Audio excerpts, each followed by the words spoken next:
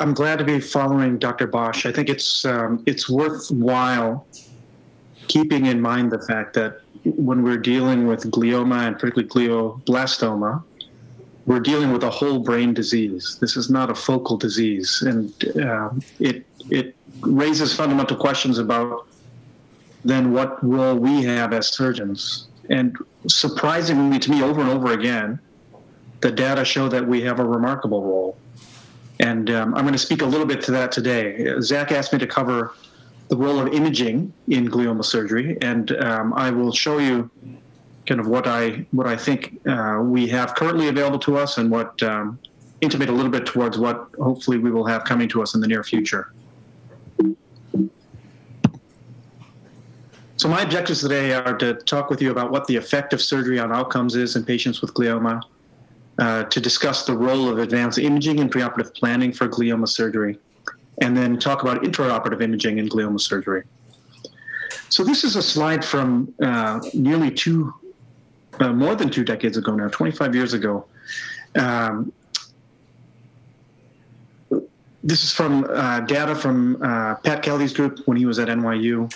And he had done a study where he, after resecting tumor, did biopsy at different intervals from the tumor mass. And what this single figure is showing here is that even as you go up to 2 centimeters away from the tumor mass, they were still finding tumor cells. In other words, this is not a focal cancer. Glioblastoma meets the NCI definition of an infiltrating disease. And he concluded a paper about a decade after that initial one by saying that as a prognostic factor in malignant glioma, the extent of resection falls far behind factors over which we have no control: tumor grade, patient age, and Konosky performance scale score. And in this paper, he concluded that surgery is an effective means to reduce mass effect and temporarily achieve local control. But he was very skeptical that surgery had any effect on the biology of the disease. And I will echo Dr. Bosch's comment from his talk that we're now at a point of understanding the biology of this disease to maybe understand that's not the case. But why would tumor surgery have an effect on tumor biology or survival, and particularly in an infiltrative disease like this? We all know that surgery immediately causes a reduction in mass effect, and oftentimes our patients get better from surgery simply because we're leaving that mass effect. It also plays a role in preservation of neurologic function. As much as we put our patients sometimes at risk with surgery, controlling tumor in this disease is probably the best way we have for preserving patients from seeing neurologic decline. There are also opportunities to decrease tumor growth through reseeding, to decrease tumor spread by cytoreduction, by effectively reducing the bulk of the biologically active compartment of tumor. And there are good data to suggest that our work causes an inflammatory response, which could be important for the efficacy of therapies after surgery. So if you look at the current standards for treatment for glioblastoma, and this is a moving target, obviously, our standards are still driven by this study by Roger Stoop from, again, more than a decade ago. And if you look at his study, the interesting thing is that they make the point that 84% of patients underwent debulking surgery. But if you parse through this data, there's no way to really understand what that means and whether extent of resection had any effect on outcome in this patient cohort. The Cochrane reviews, based on the data that were available, and this is, again, quite dated now, conclude that there are no quality evidence to suggest that surgery has any role in improving survival in patients with high-grade glioma. There are data, though, to suggest that we do play a significant role. This is a very good meta-analysis that was done by the MD Anderson group a few years ago. And they looked at a number of studies that looked at extent of resection and its effect of survival. And what they conclude is that the meta-analysis of 37 studies supports the use of gross total resection for glioblastoma for reducing 1- and 2-year mortality.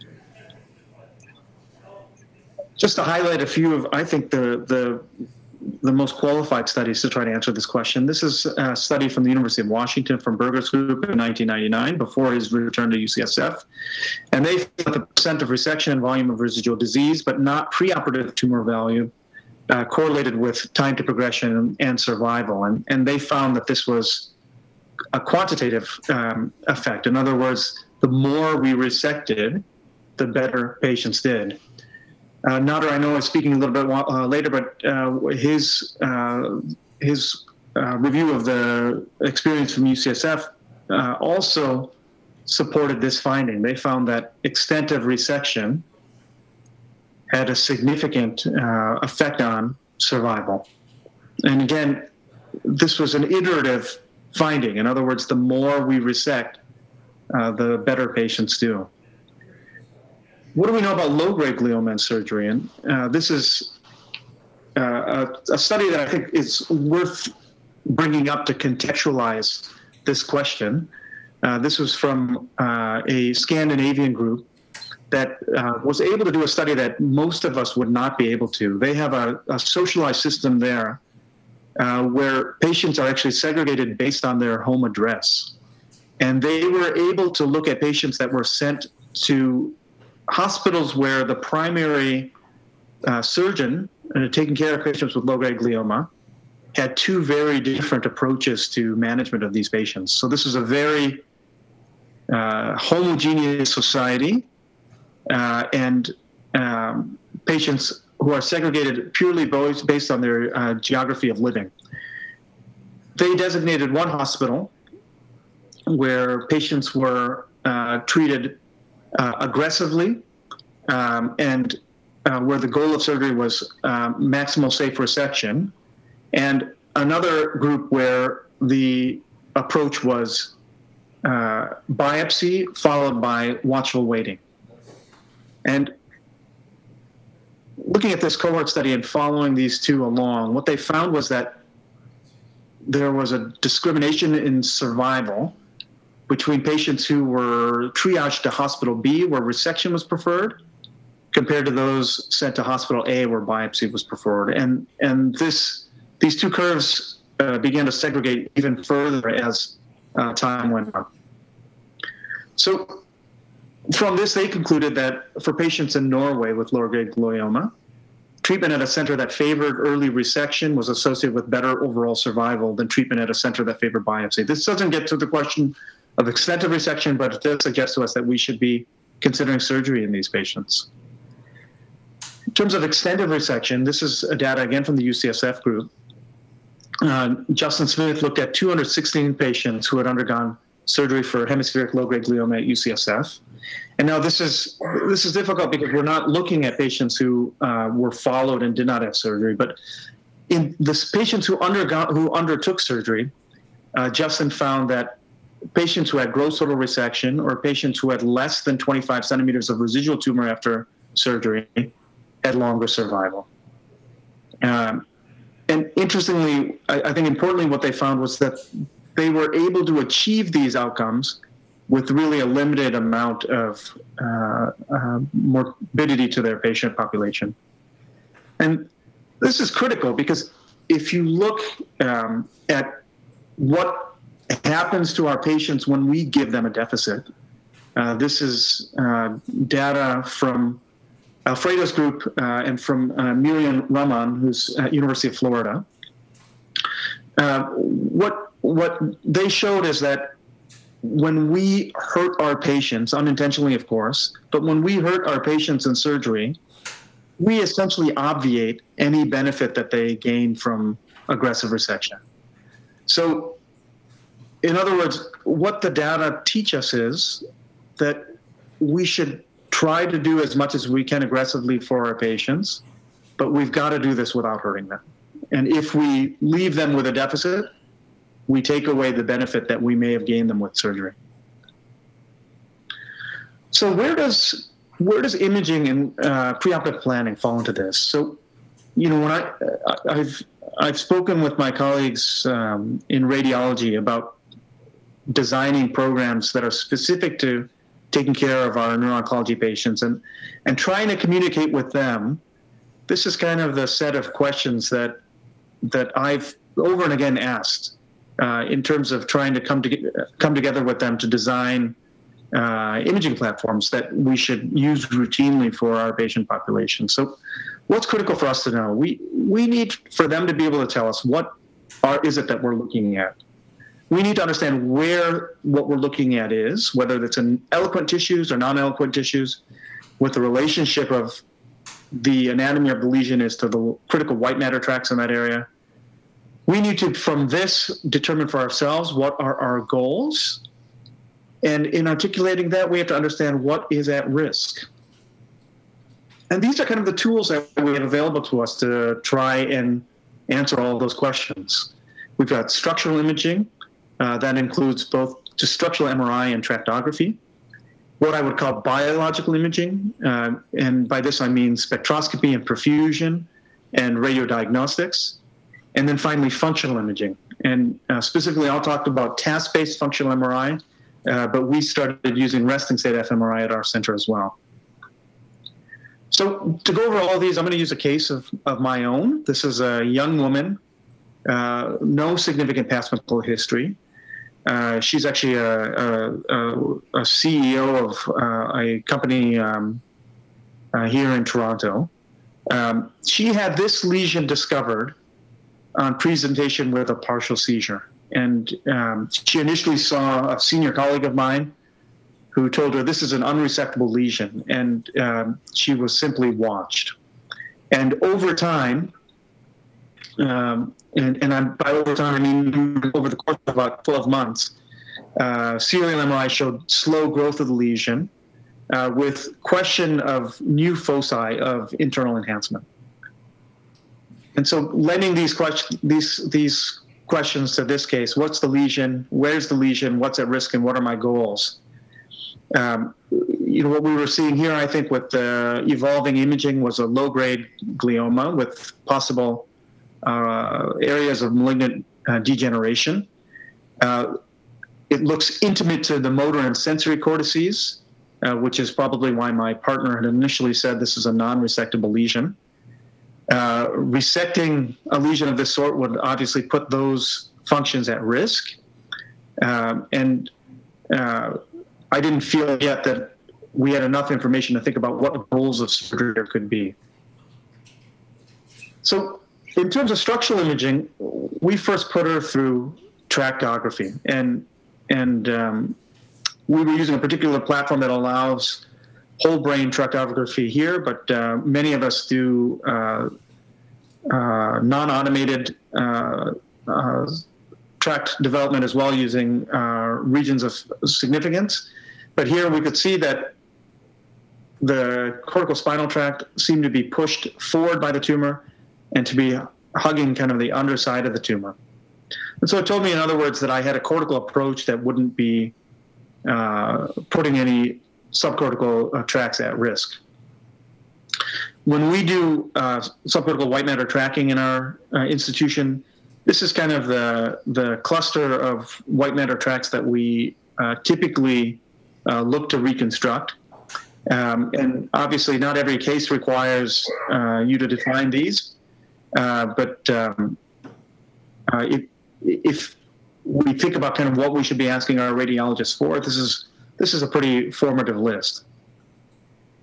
I then sent this young woman for biological imaging, and we did spectroscopy, and it looked like a pretty cold lesion with some small areas of higher metabolic rate.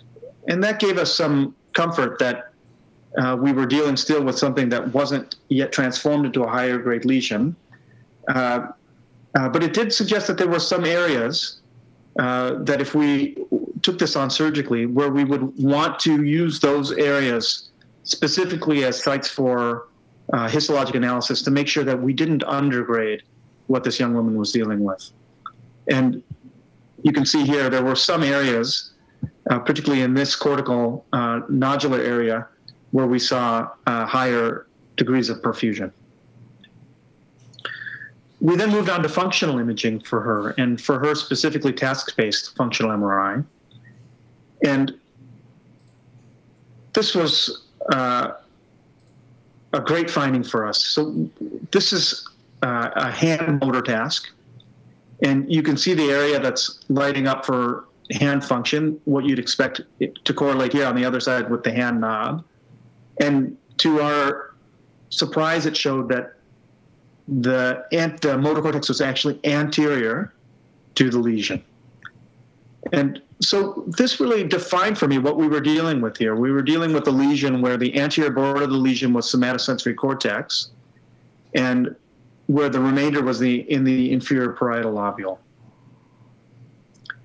And this is actually tractography after surgery. You can see the corticospinal tracts, and you can see that basically what I ended up resecting preserved the somatosensory cortex, which was involved with tumor, and the motor cortex you can see here being seated to develop the corticospinal tract.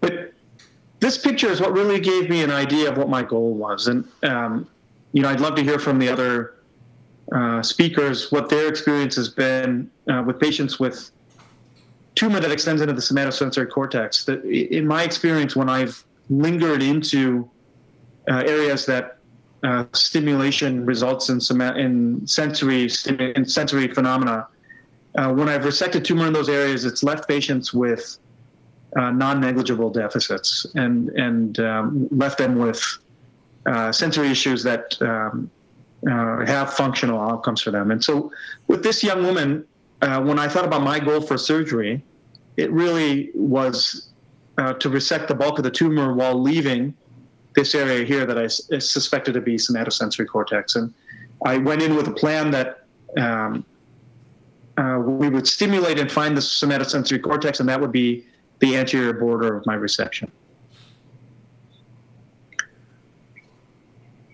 So those are some tools that we can use to again, give us an idea of what it is that we could achieve in surgery and what our goals could be.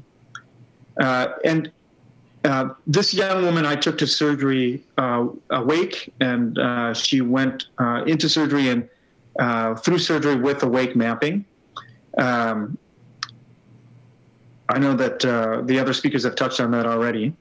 And then we think about, is there some way that we can figure out how much and what we've done before we send the patient off for postoperative imaging? And we have now, I think, as a field, a number of adjuncts that we can use for real-time imaging, and that involves intraoperative MRI, intraoperative ultrasound, and Raman spectroscopy and OCT. I know Dan is speaking later, and I won't touch to this, but I'll speak to these two. As Zap was saying earlier, I am stuck in Toronto. I practice medicine in Toronto, and there are some wonderful elements to practicing in the Canadian healthcare system. I don't have an intraoperative MRI, and there are fiscal reasons for that. I suspect that's the case for many of you. We don't all have access to this, and for many of us, it is a financial issue for our hospitals.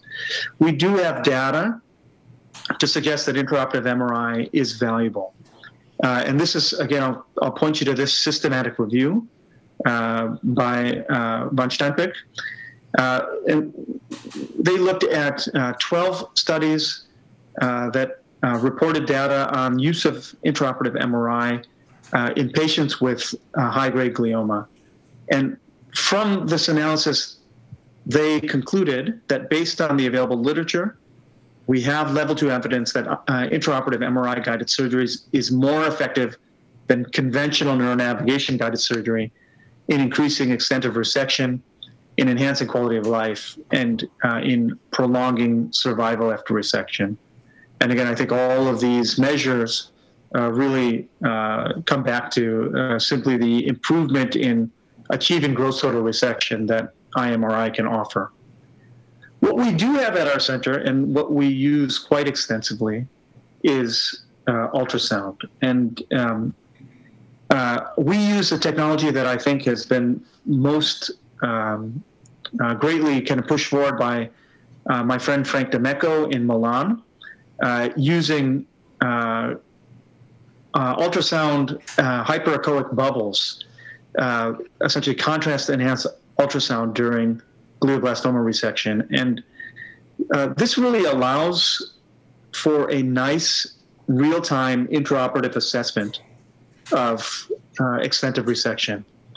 I will say that even without using the contrast enhanced element of this, ultrasound's a fantastic tool, and I would, if it's not something that you've integrated into your practice, I would suggest you toward it. It's a remarkable real-time tool, and in some ways, I think, for me, practically by necessity, but in some ways can obviate the need for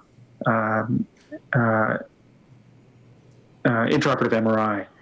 There are values in having ultrasound even beyond some of the other adjuncts that we have, like fluorescein or 5-ALA. With both of those agents, we're only able to see fluorescence if we have exposed tumor. And there's always the risk of missing tumor because it's not within our direct view. And again, one of the benefits of ultrasound is that this risk is obviated. It allows us to see deep into the tissue. So to conclude, aggressive surgical resection prolongs survival in patients both with low and high-grade glioma. This benefit is negated by neurologic deficit, and so our approach needs to be to somehow balance the desire for aggressive resection with the need to protect our patients from neurologic injury.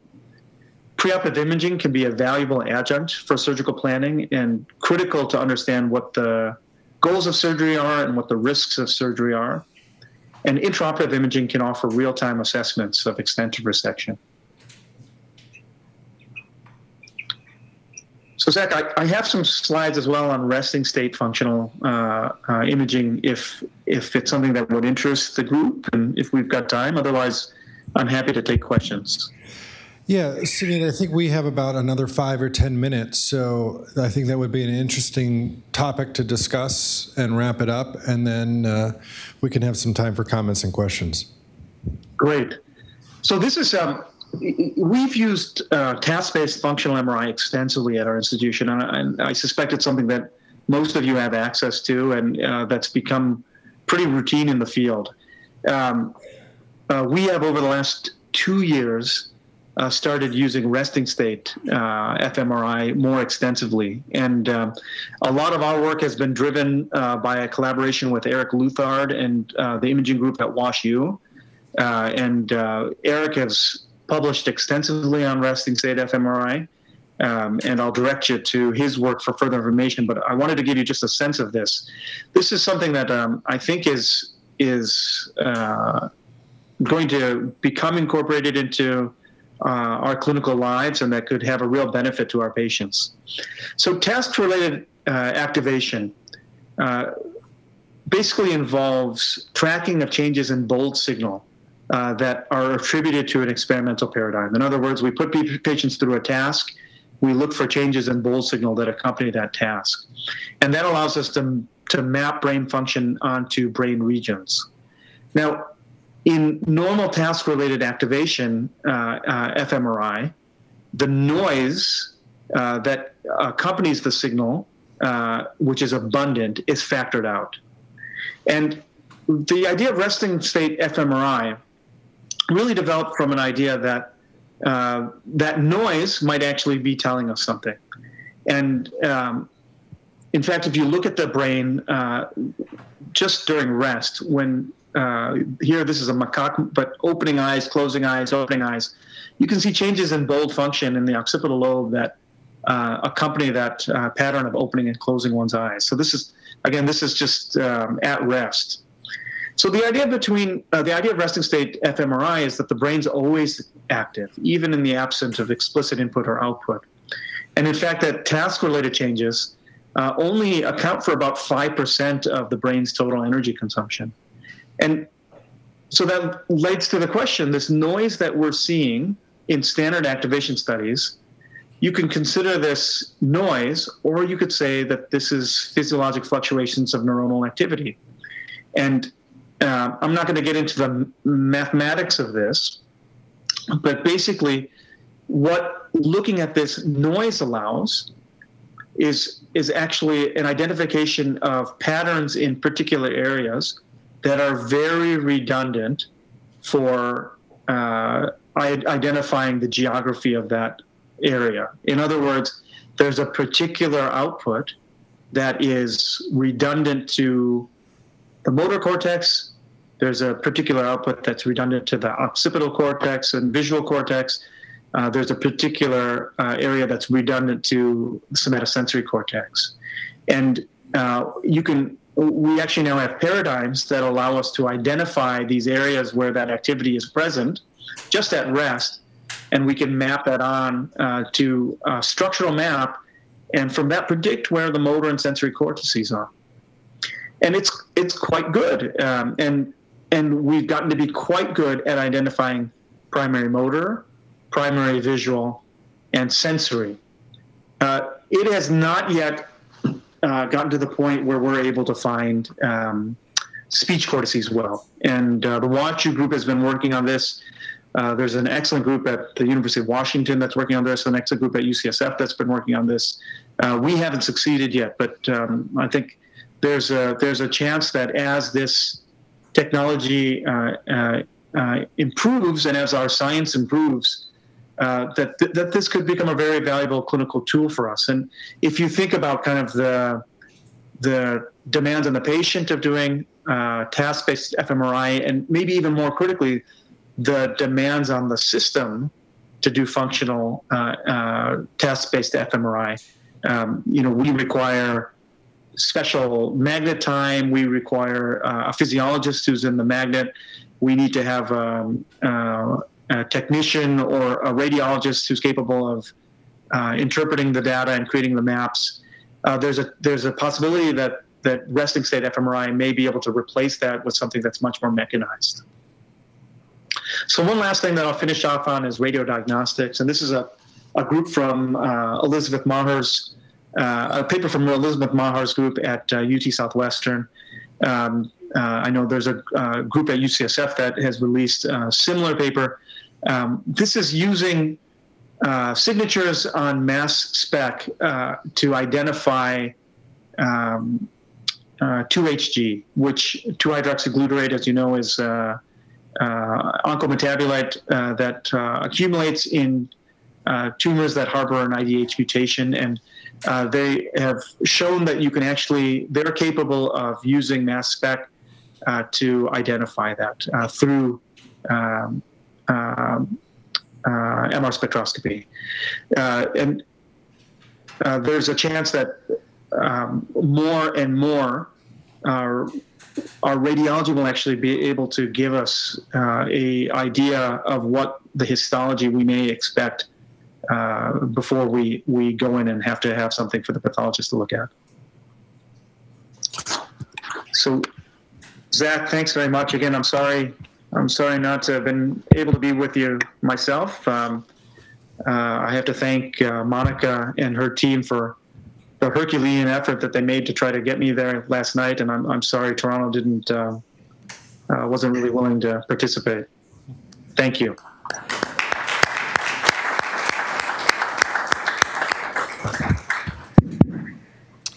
Any questions or comments for Dr. Das? I think some of the things you touched on we're going to come back to later this afternoon. Dr. Henson earlier this morning had talked a little bit about the 2-hydroxyglutarate fingerprint, which you touched on, and we're going to have Dr. Oranger speaking soon about Raman SPECT for reconstruction.